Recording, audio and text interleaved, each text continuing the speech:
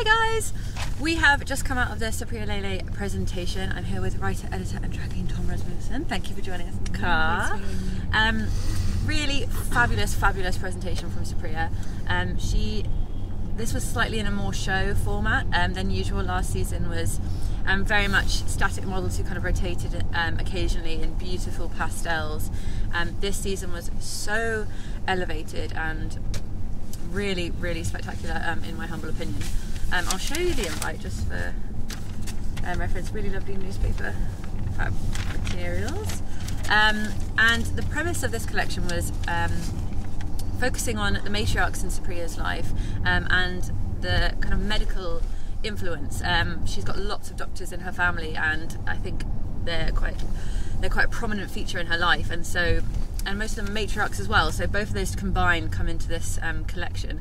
And we saw that they had little light blue NHS patterns in some of the sheer t-shirts. There was beautiful silver materials, which I can't remember what she said to you, they're from a jewellery, they're in knitwear. They're like jewellery bead spacers basically, yes, but yes. Knitted into like skirts and bags. Yeah, beautiful, thank you Tom. And kind of kilted skirts, beautiful leatherwork.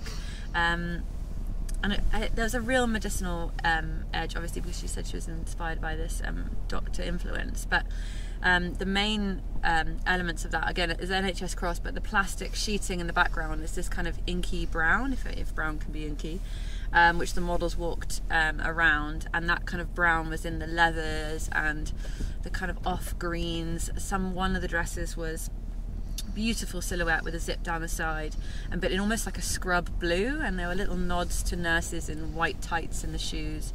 The shoes were fantastic, done with Manolo Blahnik, and really elegant, and I think they're one of the contributing factors as to why this felt slightly more elevated this season. The shoes and the outerwear just really kind of snatched everything up to another level. Outerwear, particularly in these really beautiful greens, was much more tailored, whereas previously it's been inspired by kind of hunting jackets and almost father figures, but this time very much about the matriarch and the women in Supriya's life. And the lemon yellows and those kind of acid tones that we've seen before were back as well. Really pleased that those haven't disappeared.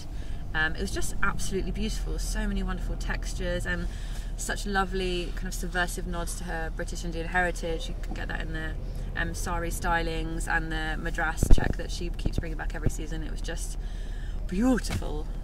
Tom, help me, what did you think? Well, I loved it because it was like sorry, there was also, she was playing on like fetish wear as well, which yes. I thought like the intersect of like looking at like the powerful women in your life and also playing with fetish wear. So they were like sort of fetishy, like there was one specific like sort of like PVC-ish apron, and then there was that, I don't know how even you describe it, it was outerwear, but it was sort of like big at the shoulder and then kind of tapered in, yeah, like around the collarbone with the shirt underneath.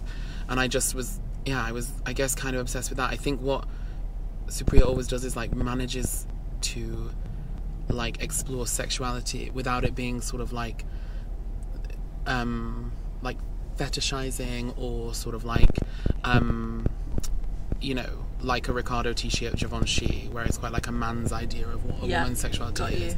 I think Supriya really like manages to, well, of course, and I've spoken to her about this before, she sort of like wants to explore sex and sexuality, but like for her female client, for her wearer, basically. Yeah. And as a woman doing that, I think it's obviously going to be more sensitive and more does that make sense? So totally. Yeah, and then you also saw that in the outerwear, like you were saying, they're sort of like, you said in there that they were kind of like these amazing like ladies who lunch tailored outerwear pieces, but there was also definitely like a medical lab coaty element to it, and definitely also kind of like a dominatrixy powerful vibe, which yes. I think speaks to, you know, all the things that she probably sees in, again, having spoken to her about it, she probably sees in the women in her family who were incredibly smart, incredibly strong, incredibly... She's surrounded by some incredible people. Yeah. I love the idea of, there's this wonderful dark green coat that was my Ladies Who Lunch look, but I love the idea that she could be flashing like a leather, a little bit something underneath, and you would never know. Yeah, completely. Absolutely, it was really gorgeous. Yeah. And I love, we were talking about this before we went on camera, and Amna H. Knight, the co-founder of Cause and Effect, that Tom's the editor for, and Supriya was on the cover of recently.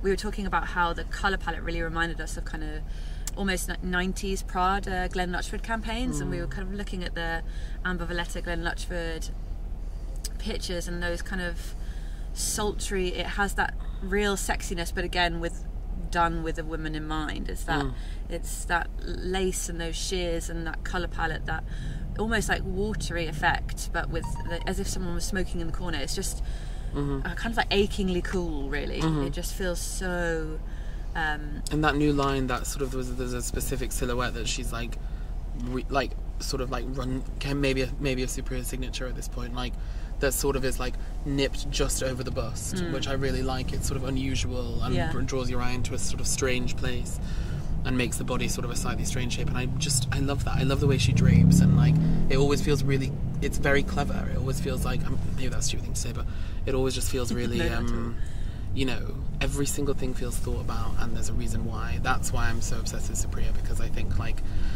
she's constantly pushing herself and pulling herself back, and you know, constantly working out exactly where the line is between, you know, too far or too little, and you know, or you know, like she said, like with exploring her heritage in the past, she said like sometimes I want to go like fully there, and sometimes I want to like fully pare it back, and you know, and I think that's really shows in the work that it's really considered the whole way through. It's not like, although I guess most designers are really considered the whole way through, but it's not sort of like one broad brushstroke idea like lab coats. It's sort of like lab coats intersecting with heritage, intersecting with the women in her life, intersecting with you know, what that maybe means about the NHS, intersecting with fetish wear, intersecting with like, do you know what I mean?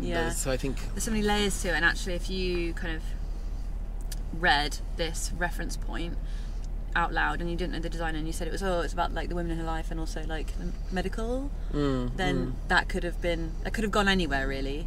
But actually it's so interesting that this morphed into this beautiful aesthetic. Thinking like, I don't know if like Richard Malone, we saw this morning, was also looking at matriarchs and medicals. I think it would have no offense to Richard, but it would have gone a completely different path. I know they're completely different designers, but there's something about Supriya where she can draw on so many different things and just add a bit of magic to it, and also keep it still very specific and in her language, which is such, again, quite a tacky turn of phrase, but you know, she sort of keeps things, you know, it's a Supriya look, which is like my fave. I'm literally obsessed with her. I think she's genius. She is genius. I want to be that woman who's so sexy but in this really subdued, want it can't have it kind of way. She once said to me that like, I feel like I'm like, basically I once interviewed her for a really long time and it was amazing. I feel like I'm like, she once said to me, but I once did this really amazing interview with her where she told me loads of stuff, and she said that she wants her wearer, whoever it may be, to be like incredibly cool, incredibly sexy, and kind of maybe a little bit aloof. You know, she's obviously super warm and everything, and you know, whatever, but she wants that to be the vibe. It's not like, look at my body, or like it's like, you know, it's thoughtful, I think, and that's what I think you can often lack when you've got a lot of men designing for women.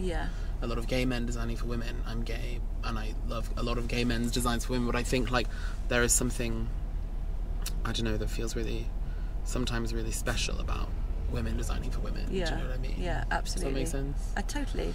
It was very special indeed. I feel very special to have seen it. I'm really looking forward to the moment when she has her own show. I really, new gen, chuck more money at this, because I want a show. I feel like Supriya wants a show, and this was a walking presentation, but I just can't wait to see that kind of beautiful intellectual special reference come out in this show. Although to me it felt as special as a show in that space, because it was in 180 Strand, and I think like it felt, and I think what she did as well in like the way it was presented and everything like that, it felt really like interestingly clinical. And actually, sorry, I've just had another thought. She's all definitely about like concealing and revealing, like there was this amazing, like Georgie said earlier, these like beads that were like jewellery spaces, and it made this like almost shimmering like fluid, like skirts and bags, but there was one where it was like that beneath a layer of something like kind of sheer, and I thought that again, that kind of speaks to who Supriya is, like layered and sort of concealing some and revealing others, and like kind of desire. I don't know, I'm just saying a lot of words, but you know, I think I completely, I thought those silver pieces were kind of instrumental. Those little pops of sheen and slightly metallic-y made you think of scalpels, but also sex in some weird clinical way. I don't know. Or like glistening sweat kind of thing. Yeah. Vibes. Yeah. Absolute vibes. Well, in case you didn't get, we really loved it. Thank you guys for watching. Thank you so much, Tom, for coming in the car with me. Guys. Make sure you subscribe so you can catch up with all the rest of our live reviews coming in hot. Bye. Bye.